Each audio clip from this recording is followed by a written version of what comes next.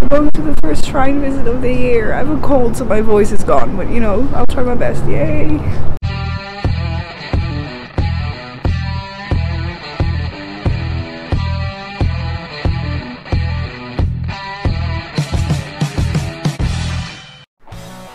We went to the Imamiya Ebisu Jinja in Osaka for our first shrine visit, and it's actually the first time I'm doing the first shrine visit of the year in Japan, and I'm really excited. Before entering the shrine you have to bow once to greet the gods, otherwise they'll get really angry at you. But no need to worry, the rules aren't that difficult. Just follow the few simple steps the Japanese gods made and you'll be fine. When you get to the main area, you do one more bow and then you can go to your offering. This time I threw in 5 yen goen for good luck and good fortune. Then you bow twice, clap twice, make your wish, and then bow once more and you're done. Easy, right? At the shrine shop you can buy omamori and omikuji as well. And on your first shrine visit of the year you go buy an omikuji, which is kind of like fortune telling. So you buy it at the store and you shake the box, get a number out and give it to the store clerk, which the store clerk will then give you your fortune on a piece of paper.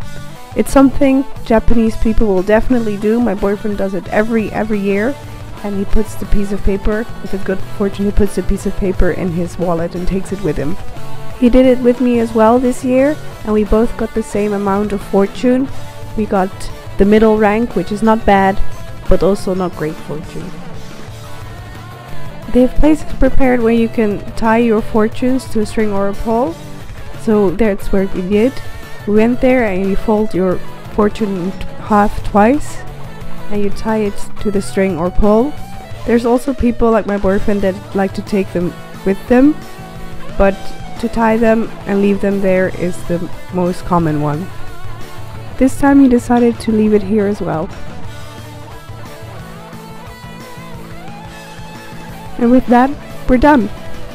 We wanted to go to the Tenno Zoo, and it's really close to the shrine, so we decided to walk there. On our way there, we passed by the Tsutenkaku, a symbol tower of Osaka. There's a great view from the Tsutenkaku, so there's a lot of tourists as well, and on the back there was this really pretty painting, so I was quite surprised. There's a lot of people, but I can't wait to get to the zoo.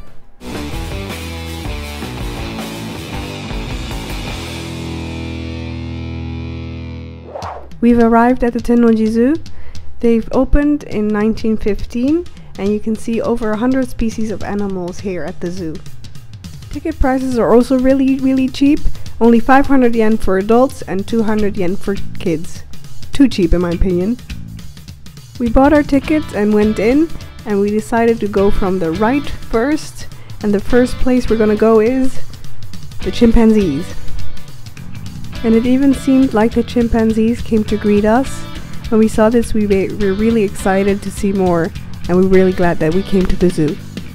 Chimpanzees live in the rainforests of Africa, and like humans they are omnivores, and they eat small animals, insects, along with their staple food of fruit. Next was the thing I was looking forward to the most, was the Californian sea lion. Especially Kyukyu, who was born last year in June. He was in the news quite a lot last year because he was missing for a few days, and I was really happy to see it. Everything was fine and he was having a good time. California sea lions live from Alaska all the way to Mexico and everywhere in between. They are fast swimmers and can reach speeds up to 30 kilometers an hour.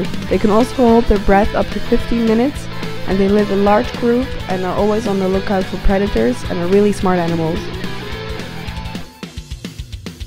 They are super cute. Time to say goodbye. Bye bye. The next place we're going to is the polar bear Gogo. He was born on the 3rd of December in 2004 in Russia, and he then moved to the Tennoji Zoo in Osaka. Polar bears are the top predators on land.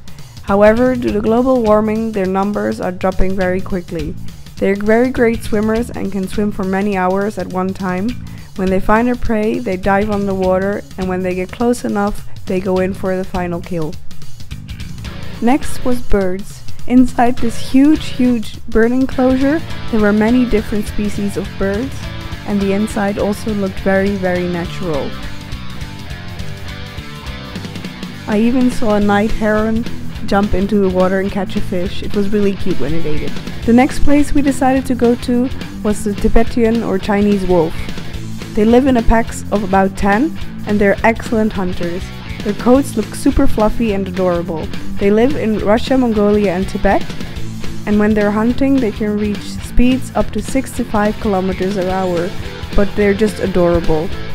Then we got to see the kings of the animal kingdom, the powerful lion. They're sleeping right now, so they don't look particularly powerful nor very king-like. In the Disney movie The Lion King, the male was the king and the females were the side characters. But reality is quite different. The females are powerful hunters and they take care of basically the whole territory. The males kind of move from place to place. The reality and the movie are quite different, or not? Am I right? Next we went to see giraffes, jaguars, and also, not to forget, very important, the tiger.